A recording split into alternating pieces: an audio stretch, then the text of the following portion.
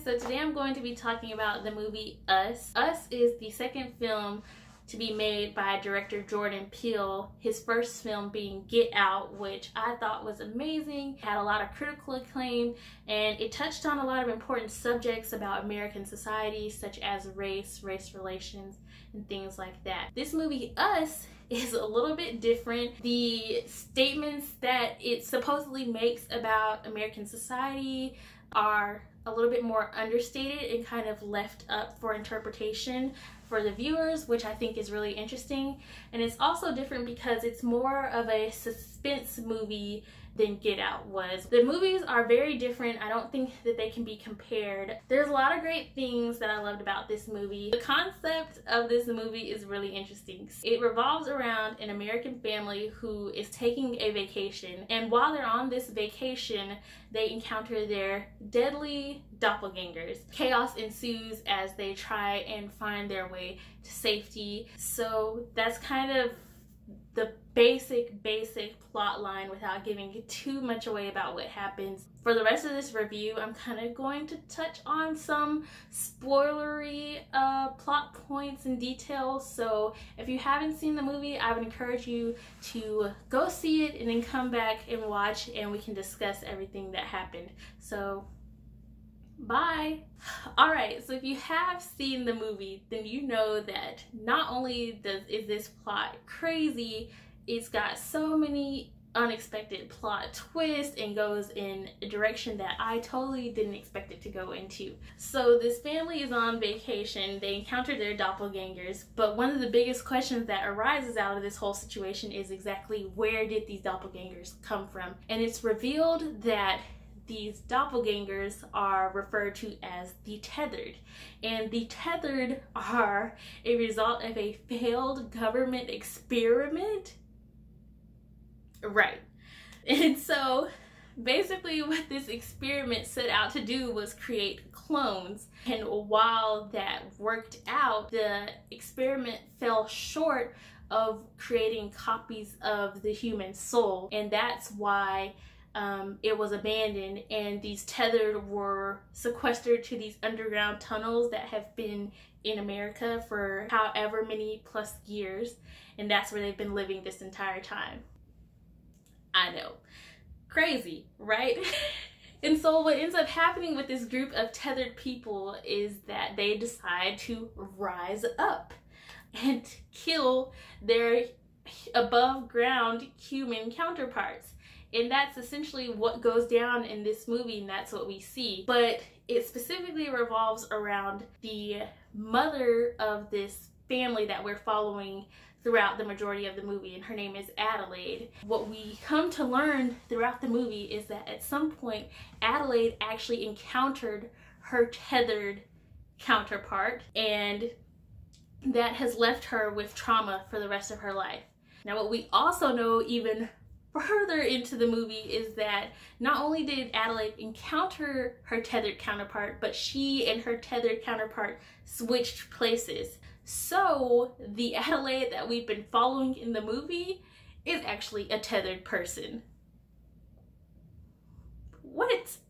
And her human counterpart has been living amongst the tethered the entire time, and she was the one who inspired this whole rebellion to begin with. She was one who developed the idea for the tethered to rise up and come above ground and take the place of their human counterparts. Crazy plot, crazy plot.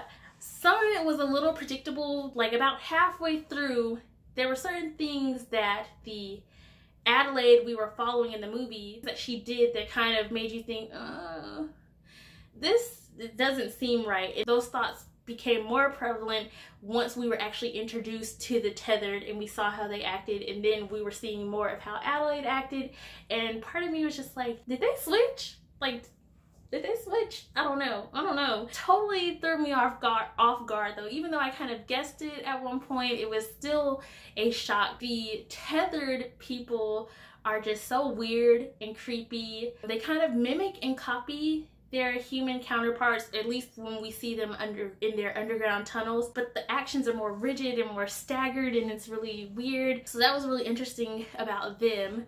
I've seen a lot of people suggesting different things about what this movie could represent, whether it's about society and people who are on the lower end of society and their mistreatment, all the way to metaphors about our inner selves and what that means. So there's a whole bunch of different ideas about what this movie represents, and I think the great thing about this movie is that it kind of leaves it up for interpretation for the audience, which I really appreciate. There are so many things to just enjoy about this movie. The acting is great, and you have to take into consideration that the cast is playing themselves as humans, but as also as tethered. So they're playing two roles at the same time, and that is no easy feat. Lupita Nyong'o just really blew this role out of the water. I think she did fantastic. Her tethered counterpart speaks with this really strained, like constricted voice, and it had me afraid every time she spoke. And I think she only spoke like twice in the movie, and each time, you know,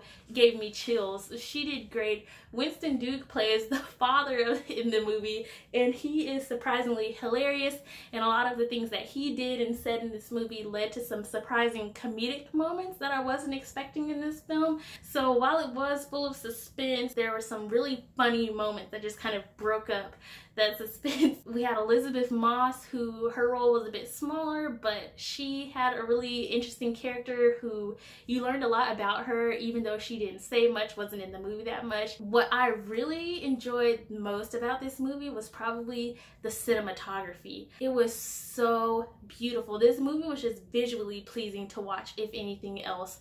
One specific example that I can think of was before the tethered appeared in the movie. Adelaide is expressing to her husband how concerned she is. She experienced this trauma as a kid, and now she feels like it's coming back up. During that scene, she's facing away from her husband.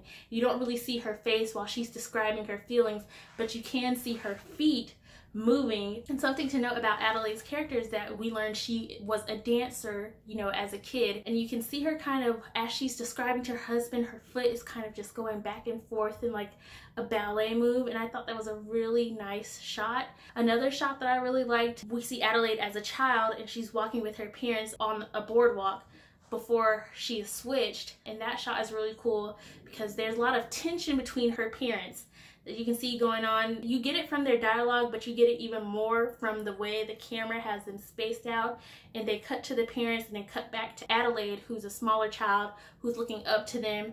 You can kind of really get a good sense of direction, like her size in comparison to both of them. I think that was a really nice shot as well. Cinematically, this movie just did some really cool things that I really liked.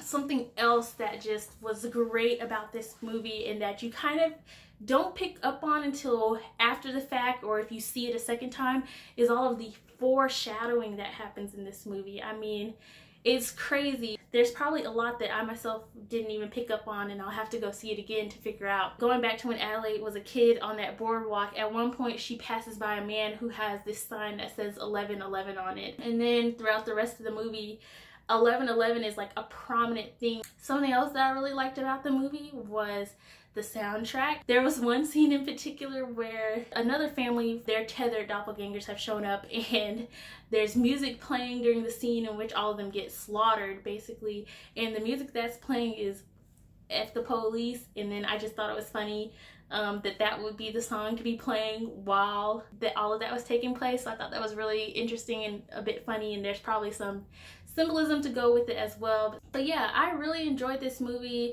I definitely want to see it a second time because I know that there are things that upon a second viewing I'm going to pick up on that I missed in this first movie. I think Jordan Peele has some really interesting things that he has created, and I'm excited to see what else he's going to create in the future. So yeah, let me know what you guys think of the movie. If you guys have any crazy theories about what went on in the movie, what it represents, anything like that, please let me know, and thank you for watching.